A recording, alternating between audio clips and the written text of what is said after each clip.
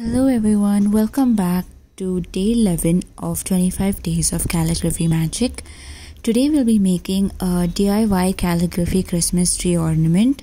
For this you will require a ruler, a pencil and an eraser, a pointed pen and ink, a thread, twine or ribbon, a pair of scissors, a puncher.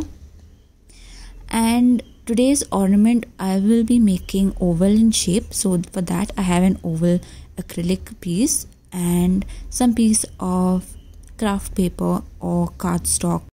First up, I'm drawing the shape of the oval. I will punch a hole at the top.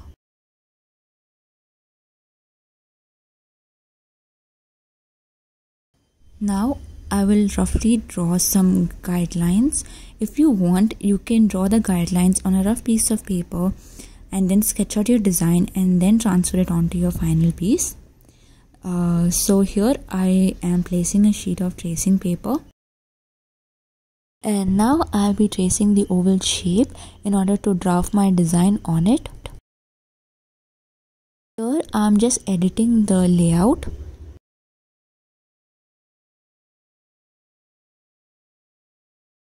Now it's time to ink the piece.